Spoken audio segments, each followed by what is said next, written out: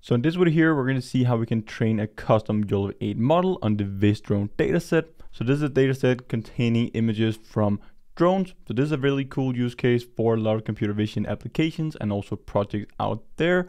We're going to use the Ultralytics HUB. I'm going to show you how we can use the dataset, train the model in just a few clicks with the Ultralytics HUB. And then we're going to see how we can run live inference with the model that we have trained on drone images and videos.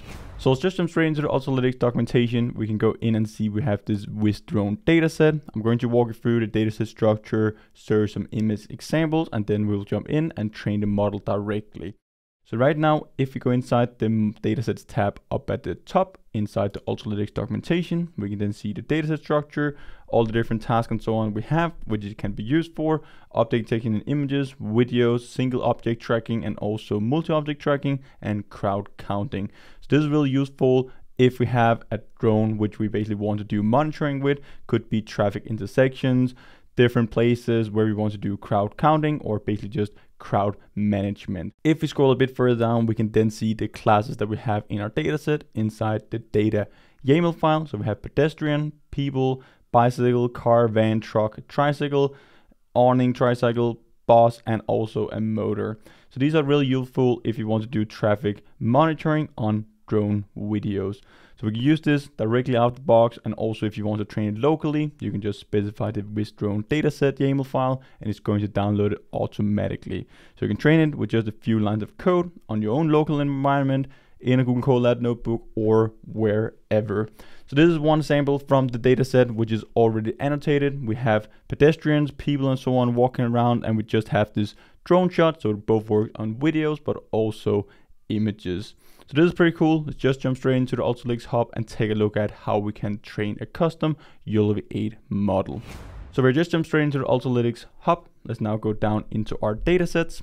So we can just upload our dataset in here, set up a YOLOv8 model that we can train directly. We already have tons of videos covering all of it, but this is a really cool use case. So we have this VisDrone dataset, 8,600 images with 10 classes. We already went through those.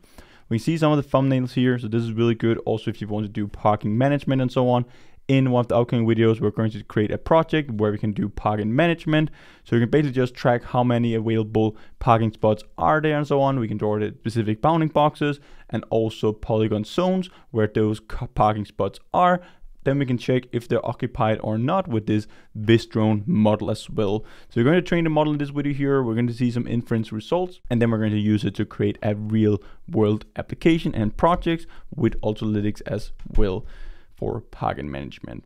So here we can just see some thumbnails with all the individual annotations and images.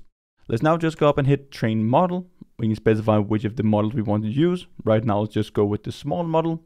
We can set some advanced model configurations, all of the high parameters here and so on. We have covered that in separate videos, so definitely check those out. So now we just hit continue. We can train it on Ultralytics HUB account, choose the available instance, and also for how many epochs. Right now, let's just go with 50 epochs because we have a lot of images in our data set.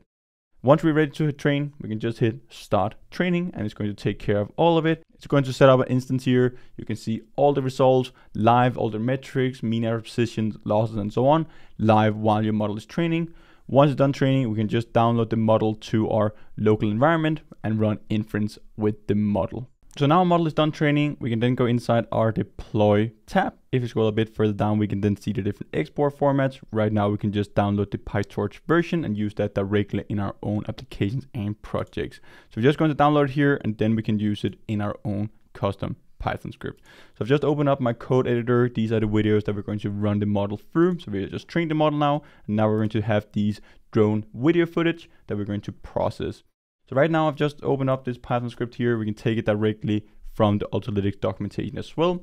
But the only thing that we need to do is just to import YOLO from Ultralytics. First of all, make sure that you have pip installed Ultralytics as well. Create an instance with our model that we have trained. So this is the Ultralytics VisDrone YOLOv8.PyTorch model. So we can just delete the comments here, and then we can run inference with it directly down here at the bottom, where first of all, we need to specify the source. So the source will be our videos. So we just need to specify the path. You can also specify a stream here and so on, but I have a folder called videos, and then we can just start with the drone.mp4. Just test that out. We want to show the results. So we set show equal to true. And we also want to save our results. All of these arguments here can be found on the Ultralytics documentation. So you can see all of them, which can be set directly here. This result is just going to return all the results with the bounding boxes, classes, confidence scores, and so on. So right now, let's open a new terminal. There we go. I'm going to activate my conda environment. And we can just run our Python script. So VisDrone.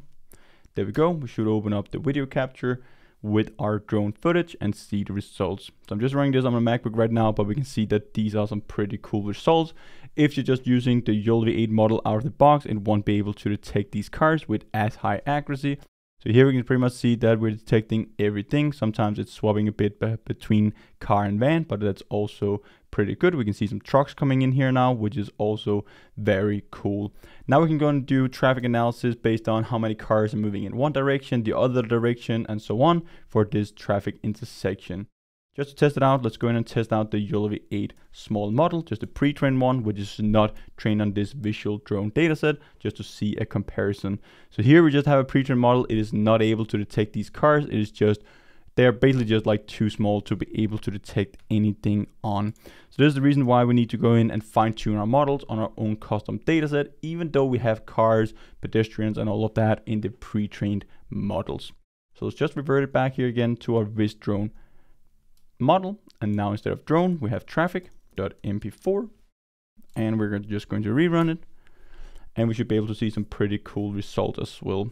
So here we can see the other video running. We have motor, pedestrian coming here on the sidewalk, and we also have all these cars. Very high confidence score for all the cars, even though we can even see like the front of the cars here. We still have high confidence score and detect pretty much all of them. Then we can create a counting system, tracking system, and so on top of it, and basically create these traffic management systems. So this is really helpful, easy to use, and you just saw how easy it is to have up and running with the Ultralytics HUB.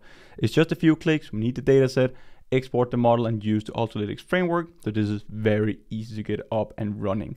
As I mentioned in one of the upcoming videos, we're going to create a whole traffic management system, so a parking management system, so we can see how many parking spots are occupied, how many are available. You've probably seen that if you have been going to malls, different places, and so on.